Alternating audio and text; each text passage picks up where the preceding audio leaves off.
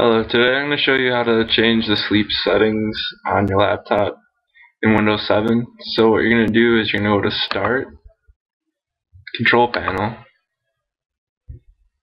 Hardware and Sound, and then Power Options, and then select Change when the computer sleeps.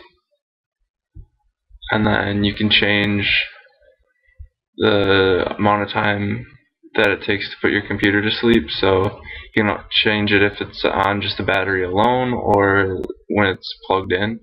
So right now I have it at 15 minutes. For both, I can change it to 1 minute, 2 minutes, 3 minutes, 5 minutes, to never. I'll just change it to 20 minutes. Click Save Changes.